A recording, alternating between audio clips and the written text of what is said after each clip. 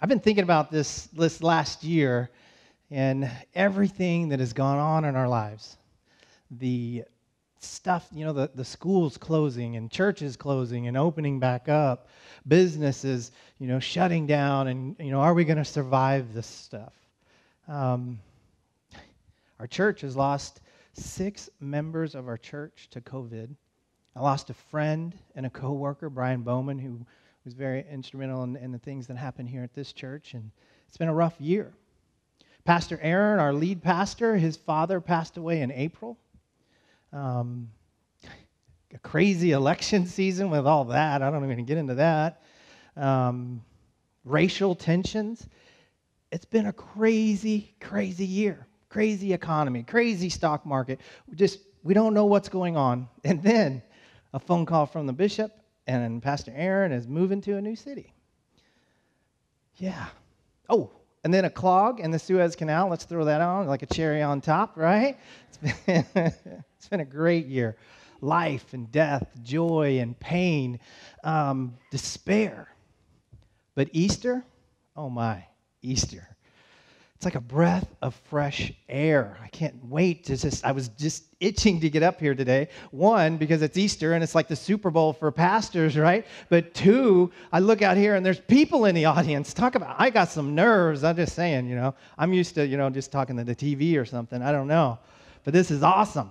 Easter is about how life wins. No matter what. Easter is about how life wins. It doesn't matter what's going on in our life, and sometimes we get down and we're scared and things are happening. This whole 2020 year was crazy with COVID, and we think that death wins. No way. No way. Life wins. That's what Easter is all about, right? I'm absolutely just pumped to be talking about, as your pastor. You already know what today is. You know what I'm going to talk about, right? It's like Christmas Eve. You know exactly what we're going to talk about. We're going to talk about Easter. So today we're going to celebrate our risen Lord, the resurrection of Jesus. Is that not awesome? Yeah? All you guys online? Yeah. Let's give it up for that, Jesus. But when we look at this and we think about Easter and everything that the empty cross represents, oh my gosh.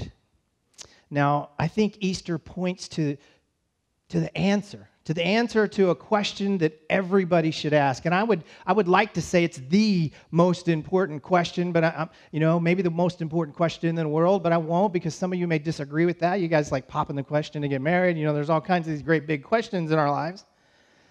But I think it's really, really important. It's one that everybody should ask. Maybe you haven't asked it in a long time. Maybe this is your first time back. Maybe you're watching online because it's Easter. Maybe somebody brought you here today and you're just a guest and you're wondering, what is that question? But if you haven't asked it since you were a kid, or if you've been a Christian a long, long time and you haven't asked this question, maybe you should. And that question is, who is Jesus?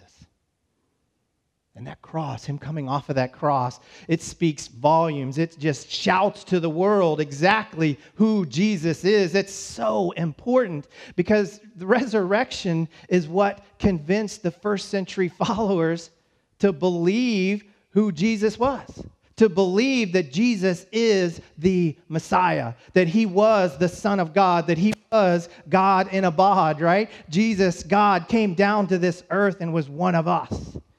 It wasn't Jesus' teachings that convinced them. It wasn't any of the miracles that convinced him. No, it was the resurrection. And the resurrection has been convincing people ever since. Because we serve and we live in the world of a risen Lord, a Lord who is alive and well. But listen, we don't just believe that Jesus rose from the dead because the Bible tells us so. It's way, way, way bigger than that. It's way, way more substantial than that. We believe Jesus rose from the dead because of what eyewitnesses saw and heard and were a part of. The first century followers of Jesus, a tax collector named Matthew, documented the life, death, and the resurrection of Jesus. And we believe because a Greek named Mark, who was a friend of the disciple Peter, he listened to Peter and he got Peter's story out of him, and he decided that Peter was telling the truth, that Jesus actually rose from the dead. If that's not enough, how about this? We believe because a doctor named Luke, a very methodical Greek who traveled all around Judea and the Mediterranean with the Apostle Paul, right? With our church is named after Paul. He came to the conclusion that he met so many people that saw the risen Lord that he believed. And he wrote and gave us the account that we call the Gospel of Luke. We believe because the Apostle Peter, an eyewitness, he left 2 different letters to first century churches that declared Jesus rose from the dead. Jesus is alive. That's what they were telling us. Every one of them would believe that and tell us that. We believe Jesus rose from the dead, and this is one of my favorites, is because James, the brother of Jesus, was convinced that his brother was the Lord. His Lord, in fact. I have 2 older brothers, and believe me, they've tried my entire life to convince me that they are my Lord. But can you imagine? James says, my brother is the Lord. James, his brother, really was it. James wasn't convinced by any of Jesus' sermons. I can just imagine James sitting in the back of the church, or just kind of rolling his eyes. Here we go again, right? James, it wasn't the sermons. It wasn't any of the miracles. What it was that changed James's mind was that he saw Jesus rise from the dead. It was the resurrection. That's what it's all about. Like Pastor Ben just said, our faith is based on the resurrection. And these extraordinarily brave people, every one of them, they documented what they saw and what they heard. What they heard from others and what they had seen and heard about people who talked about the resurrected Jesus. And these documents, they were collected and they were protected and eventually put into and combined into a volume in the Bible that we call the New Testament. But long before there was a Bible, Bible, what does Bible stand for? Do you guys know? I'm just throwing this out there, a little movie trivia. Basic instructions before leaving Earth. No? Okay. Anyway, before there was a Bible, these men and women were eyewitnesses of and friends of people who were eyewitnesses of the resurrection of Jesus. It was the resurrection that changed everything. Everything. Their whole world was turned upside down. And not just for followers of Jesus, but for everyone. All of us included. Our world was turned upside down. Oh, man. And these people that were writing the books that we call the Bible, the New Testament, the Old Testament, all of this stuff, these people were so close to Jesus. And when they wrote, they were excruciatingly honest. I mean, if I'm writing a story, I'm going to leave out the part where I mispronounce somebody's name. I'm going to leave out the part where I tripped and fall off the stage here in a minute, right? I'm not going to tell you those parts about my life. They were so honest. It's one of the reasons that we should take them seriously when we talk about what they wrote and what we read. They don't write themselves into the stories as these huge heroes. They write themselves into the story as people just like you and me. They write themselves into the story as doubters. We doubt it, right? We've had moments of weaknesses where, I don't know about this God thing. I really don't. I'm not sure. But these guys, these people, they all doubted. And listen, they expected Jesus to do what all dead people do. What is that? They stay dead. Exactly. They expected Jesus to stay dead. I love how Andy Stanley puts it. Nobody, not even his closest, most committed followers, nobody expected no body. They didn't expect there not to be a body in that tomb. Every person who loved and was devoted to Jesus figured he was gone and gone for good. Dead, right? He's gone, out of our lives. And they figured at that point that Jesus, he was not who he said he was. If he really was the Son of God, how could he be crucified and die? He can't be who he claimed to be because Jesus called himself the Son of God, the Son of Man. And the Son of Man can't be killed. Jesus said, I am the way, the truth, and the life, and you can't kill that. He claimed and called himself the light of the world, and you cannot crucify the light. But Jesus, was dead. So he must have been lying, right? Can you imagine how these disciples and apostles are feeling? The other person that was an eyewitness and a follower of Jesus who gives us his account is John, right? And that's how I remember it. Matthew, Mark, Luke, and John. Yeah, he's one of them. One of the Gospels, right? John, he wrote this eyewitness of the account of what he witnessed, right? He saw Jesus. He knew Jesus. He walked with Jesus, and he saw his resurrection. He saw his crucifixion. He saw his death. He saw it all. And John details this stuff for us, but just like all of the other followers of Jesus, all these other disciples, he did not expect the crucifixion to actually happen. He did not expect there to be a resurrection. Because once you're dead, you're dead. Like the rest, John was really expecting a king. To be a little more specific, John and all the rest were expecting this general to come out, and he has these robes, these priestly robes, but they expected him to rip that robe off. And there'd be a big S on his chest for Savior of the world, right? But in their mind, they were thinking he's going to save them from the Roman oppression. They wanted this general to come with might and force and take over everything and put the Jewish people back on top. That's what they were expecting. That's what they wanted. And Jesus knew this. Jesus knew exactly what they were thinking. So he gets together with them for a last meal, the Last Supper. It's during the Passover in Jerusalem.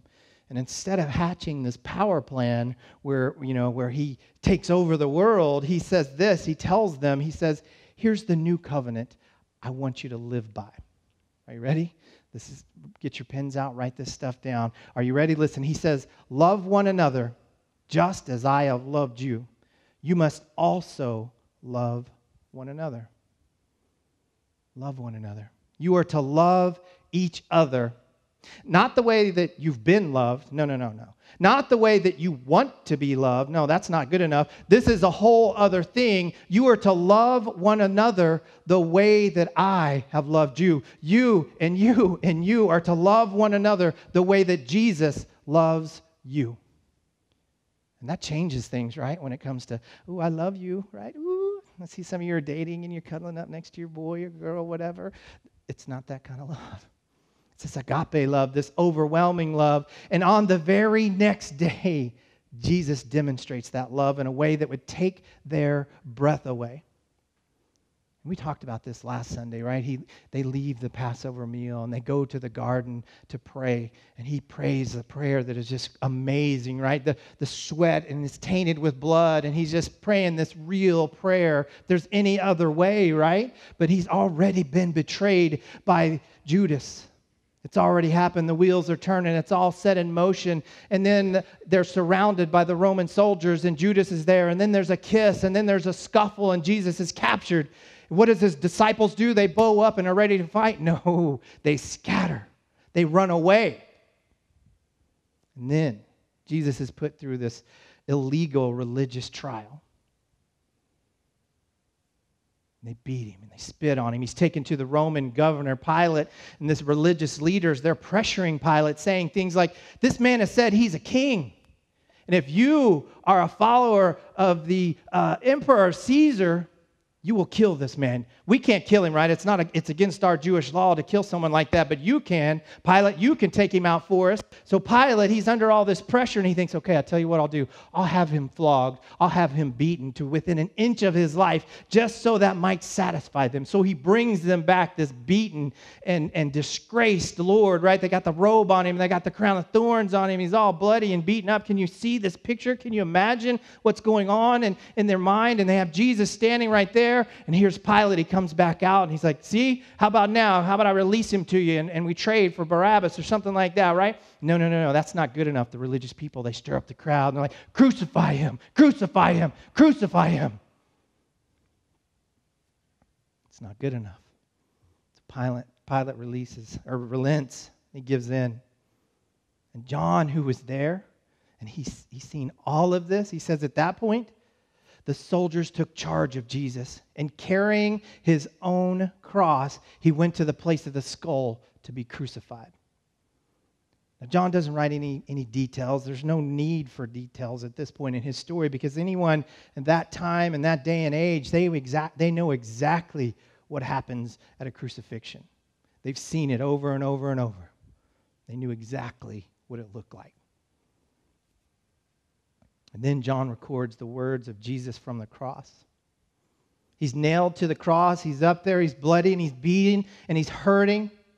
And what is his words from the cross? Nothing but love and grace and mercy. And he says to John, who's standing right next to Mary, the mother of Jesus, he says, John, take care of my mom. Mom, I love you. And John is going to take care of you. His last words up there are about taking care of family. And John was there and he heard these words, the exact last words that Jesus uttered. It is finished. And then he dies. And John does this very unusual thing. He kind of pauses and he reflects and then he makes this statement. I don't think it's not for his immediate audience, but John is looking to the future and future generations and he's talking to us. And for you, he writes this: the man who saw this has given his testimony and his testimony is true. What does that mean? Well, John's saying, you know what? I saw all of this, and I'm telling you the truth. This is exactly what I saw. I was there, and I paid a price for what I'm telling you about Jesus. It cost me everything. I lost everything, but I saw Jesus die, and then I also saw what happened after, and John writes this. Later, Joseph of Arimathea asked Pilate for the body of Jesus. With Pilate's permission, he came and took the body away. He was accompanied by Nicodemus. Nicodemus is a high-ranking religious official who had come to Jesus in the night before, the man who had earlier had visited Jesus that night. But Nicodemus brought a mixture of myrrh and aloes, about 75 pounds. And taking Jesus' body, the two of them wrapped it with the spices and strips of linen. Now, why in the world would he bring 75 pounds of embalming stuff? Because these guys expected a dead man to do what a dead man does, and that's stay dead. Nobody was expecting a resurrection. Nobody was. John tells us that at the place where Jesus was to be crucified, there was a garden. And in that garden, a new tomb. And because it was the Jewish day of preparation, and since the tomb was nearby, they laid Jesus there. And this is just John's way of saying they were in a hurry.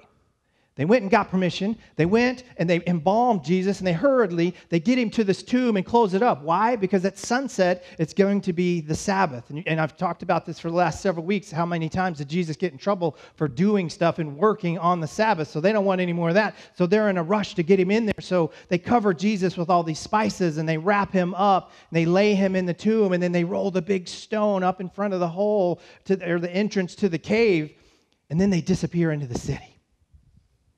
Why do they have to disappear? Because they are afraid for their lives. Look what they just did to Jesus, their leader, and we've been following him for years. They're going to come after us. But we don't know what John did that night. We don't know what John and Peter talked about that night. But you know, at least I think they had to be thinking, man, the last 3 years of our life, what a waste. We devoted our entire lives. We dropped our nets and we followed him because he said, follow me. And now we're convinced he's not who he said he was. He's not who he claimed to be, and they were in shock. We don't know what they did on Friday night. We really don't know what they did on Saturday, but John tells us that early Sunday morning, they were awakened. Assuming they slept at all, they were awakened to a on the door. Someone's pounding on the door, and instantly they're like, oh my gosh, the soldiers, they found us, they've come for us, and they're kind of freaking out. But then somebody's like, whoa, calm down. If it was the soldiers, they would just kick the door in and come and get us, right? So they go and they check the door. They realize it's not the Romans, and who's there? Mary Magdalene. Mary Magdalene is there. And she was one of Jesus' most devoted followers, but she had been to the tomb. And she's freaked out. She's crying. She's bawling. They can barely understand her. And they're like, calm down, calm down. Tell us what's going on. Tell us what's going on. And then she says, they have taken the Lord out of the tomb, and we don't know where they put him. She doesn't assume that some miracles happened. She assumes what everybody assumed, that Jesus is dead, not a resurrection. She assumes that somebody came and stole the body. So here's John and Peter. They've been hiding out for 2 days. So what do?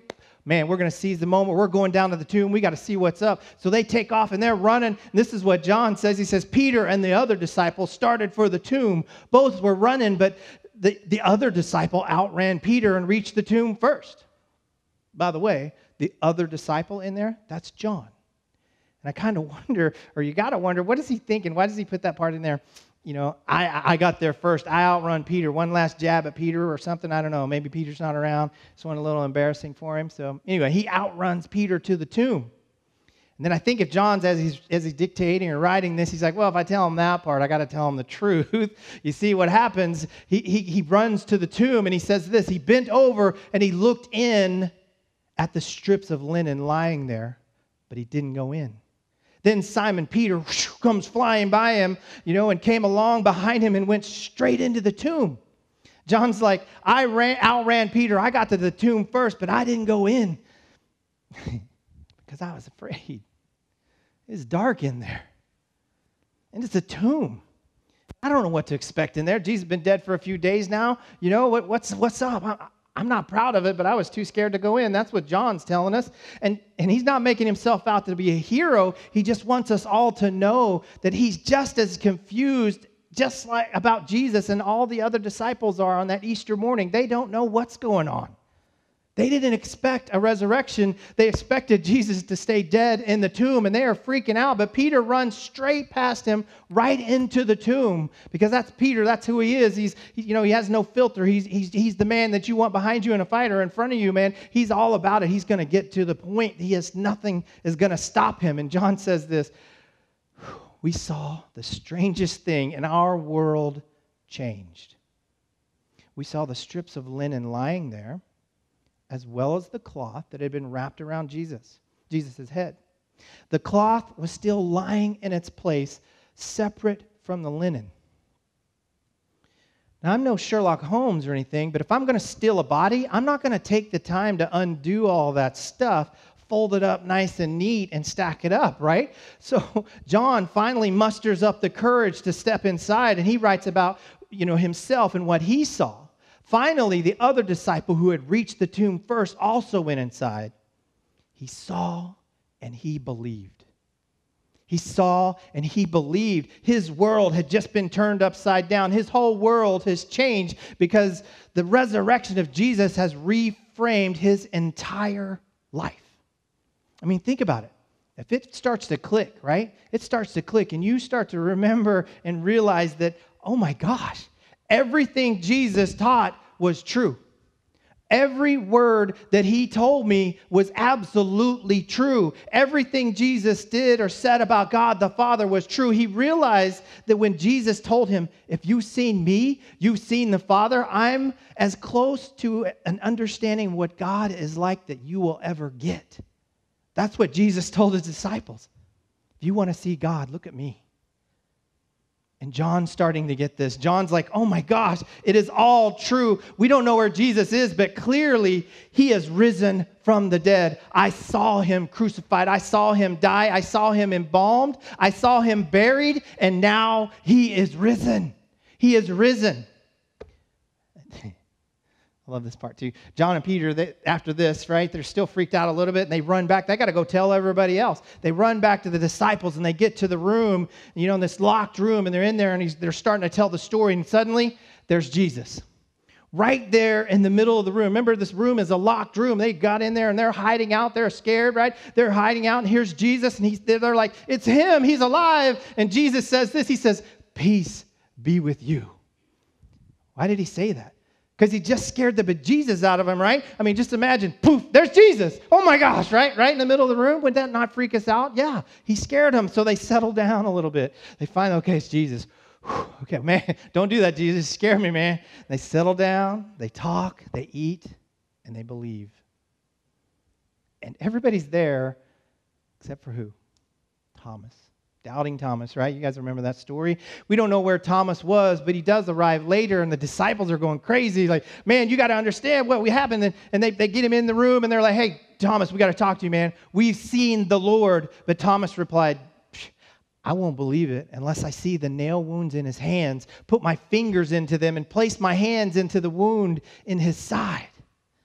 Thomas is like, John, buddy, I love you, man, but your words are not enough for me. Peter, I love you too, but you are kind of crazy, and I think you're seeing things, right? And the rest of you guys, I love you too, but man, I just spent 3 years of my life following a false Messiah. I'm not doing it. I'm not spending another day, and I'm not going to spend the rest of my life chasing a ghost. Not going to happen. No way, no how. I mean, who could blame him? Who could blame him, right? 3 years of his life and the guy dies on us? The guy who said he was the Savior of the world? But then it happens. And John writes this. A week later, his disciples were in the house again, and Thomas was with them. Though the doors were locked. Here he goes again. Jesus scaring everybody, right? Jesus came and stood among them and said, peace be with you. Then he said to Thomas, put your fingers here. See my hands? Reach out your hand and put it into my side. Stop doubting and believe. And Thomas says, my Lord, my God, he believes. He believes because Jesus is right there with him. And I love this part. The Greek translation of this verse literally says, do not be unbelieving, but believing. It tells Thomas, do not be unbelieving, but believing. This is John's central theme. And then, are you ready for this? At this moment, Jesus leaves the immediate context as he looks through the ages. And he looks and he peers at you. And he's looking at me. And all of you online, he's looking at you. And he says to his disciples, you believe because you have seen me. Blessed are those who believe without seeing. He's telling them, guys, you guys have seen me. You've been around me, and that's great. And you believe. That's wonderful. Oh, my gosh. But just think about all the people who are going to believe because of you. Just think about all the people who are going to be blessed because of you, John, and the people you tell, and the people that read your account that you write, and your account, Matthew, and your account, Peter. Blessed are the future generations that hear and believe, but have not seen. He's talking to us. All of us. We are blessed because we believe without seeing. And then John closes his account with this. He closes with an invitation for all of us. And his invitation is simple. It's what he said throughout his entire gospel. Jesus performed many other signs in the presence of his disciples, which are not recorded in this book. But these are written that you may believe. Believe what? That Jesus is the Messiah, that Jesus is the Son of God, and that by believing you may have life in his name. We can have life in his name just by believing. So this Easter, 2021, after one of the craziest, most difficult years ever, maybe this Easter is where you can answer for yourself. Who is Jesus to me? Can you say that with me? Who is Jesus to me? John would say, I hope that my account leads you to a place where you can believe. I hope that what I wrote will lead you or get you to where you're in a place where you can believe Jesus is who he said he is. He said he is God in human form. He is the love of God who walked this earth, the mind of God teaching us. And that in believing, you have life. In believing, you have purpose. In believing, you can experience forgiveness. In believing, we can live a life of joy and live sacrificially, where we can live beyond ourselves and think about others first, because that's the life that's really life. That's the life that we've all been chasing. What would it look like? What would it look like for you to lean into that truth deeper than you ever have today? Easter is a great day to say, or to maybe say again, Jesus, I choose you. Jesus, I believe. I believe the resurrection is real. Jesus, I believe that you are alive, and that changes everything. And for today, that is the good news. May you all continue to lead people to an active faith in Jesus. Amen.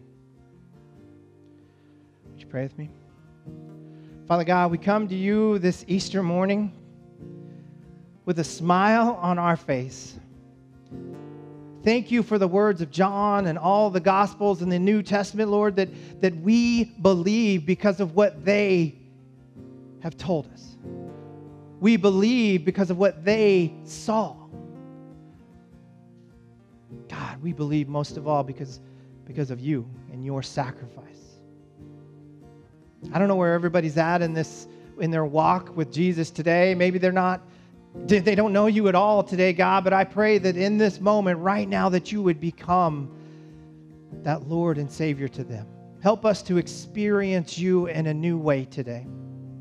God, fill us with your Spirit and help us to be the light in this world so that others may believe based on what we experience and what we tell other people. God, use us. Bless us. We ask and we pray all of this in your beautiful Son's most holy name. Amen.